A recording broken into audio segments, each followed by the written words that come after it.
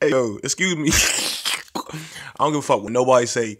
Y'all can argue with this motherfucker. Y'all can argue all the fuck y'all want to. But Wendy Williams is one ugly. She is ugly as fuck. And she be talking shit. Before y'all try fucking a motherfucking defend this bitch, she be on fucking with that Wendy Williams show talking shit on everybody else's kids and all that shit. And as soon as somebody get up in her business and talk shit on that bitch, and she wanna get mad. Bitch, I'm getting mad at the bitch. And I don't even know the bitch, and the bitch don't know me. I'm glad 50 Cent went on this dog face bitch. Alright, let me clean it back up. Excuse my language. 50 Cent says, dog face bitch, Wendy Williams should stick to radio, not TV, because she ugly as fuck.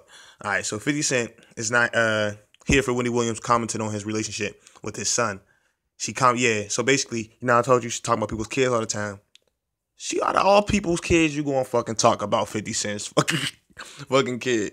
When he told 50 to get his life while speaking on a long-standing feud with his eldest son, Marquise Jackson, who is old as fuck, so he can do whatever he wants to.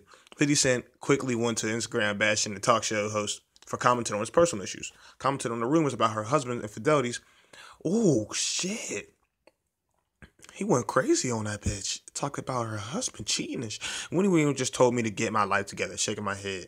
Your husband is not a bad man. He deserves a side chick for talking to you, you ugly motherfucker. This nigga is a legend. Hey, let me stop, because it seems like I'm riding this nigga nuts. Let me stop, y'all.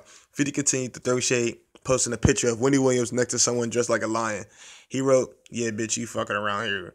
You fucking around in the wrong section. Every time you call me, I'ma show up. Earlier this morning, 50 still had a few words for the talk show host.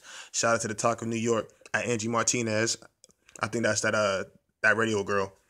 Please go on TV so we don't have to look at the dog face bitch that she's supposed to be only on radio. We ain't supposed to have to look that shit, LOL. Alright, look.